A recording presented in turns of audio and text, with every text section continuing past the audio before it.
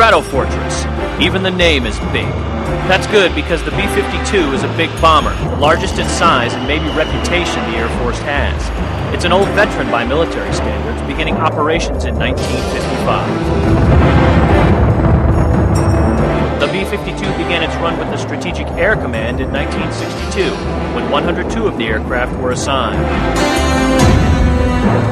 It's capable of dropping or launching the largest array of weapons in the United States inventory.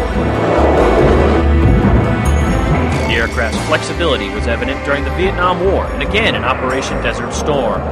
B-52 struck wide-area troop concentrations, fixed installations and bunkers, and decimated the morale of Iraq's Republican Guard. Updated with modern technology and overseen by some of the finest maintainers in the world, the Stratofortress will continue into the 21st century as an important element in America's national defense.